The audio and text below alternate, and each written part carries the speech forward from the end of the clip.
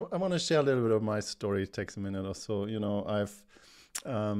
When I was 50, I just changed my work from facilitation and sexual body work into more consent-based facilitation, and I just came to that point. So I'm 55 now.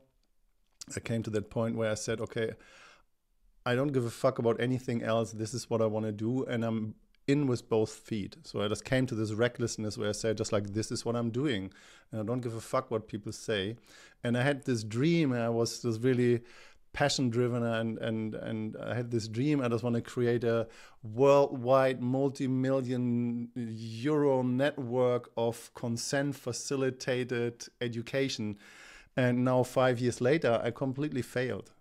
I have not managed that.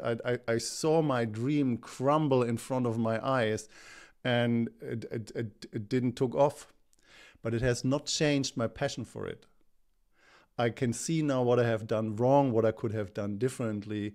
That does not mean that it will not take off in 5 years or something like that. But if I'm crossing my 60s, I know when I look back, I have done what my heart was beating for. And that's the important piece. And this is what I inspire each and one of you for. It's just like, if you know what it is, just fucking do it. If I could tell you the work that I have done and what I have lifted up over this 5 years is just it's just massive. Yeah. But I'm not regretting any second have done it. But I failed. Yeah. Failure is not the end of my passion or of my dream. It's just a recognition I have not managed it. Yeah, it's the gym. Just like, yeah, last year in October when we were in Schepsöden at the training, just like I just recognize everybody that I have built and created.